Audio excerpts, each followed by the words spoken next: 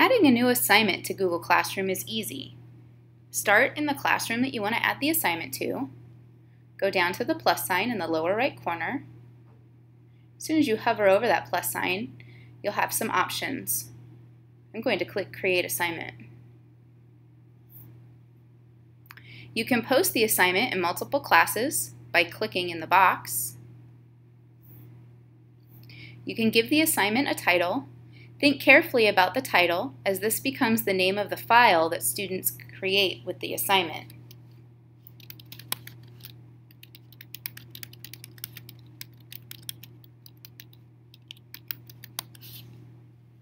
You can include instructions for students.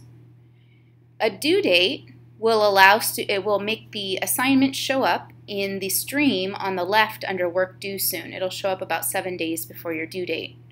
Once the due date passes, it will mark the assignment as late for students. Students will still be able to submit even though it's late.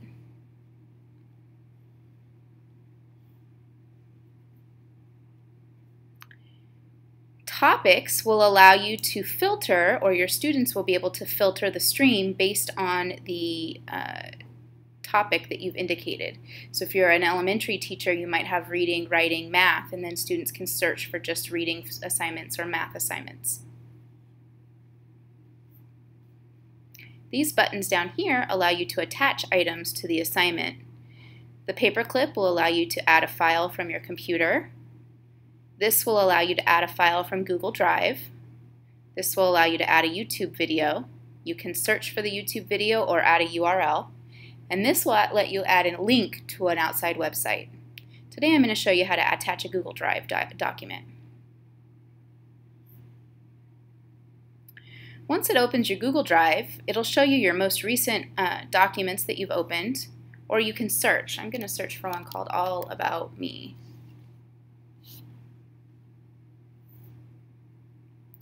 It attaches the document here. This is very important. The very first time you create an assignment, you have the option of Students Can View File, which means that students can see the file but they can't do anything to it. Students Can Edit File means that every student will get into one file and edit the same file at the same time. Or Make a Copy for each student. This will make a copy of the file for each student in the class. They will get their own individual files. For this one, I want all of the students to edit the same slides presentation at the same time, so I'm going to choose Students Can Edit File. I also have a country report that I would like students to work on.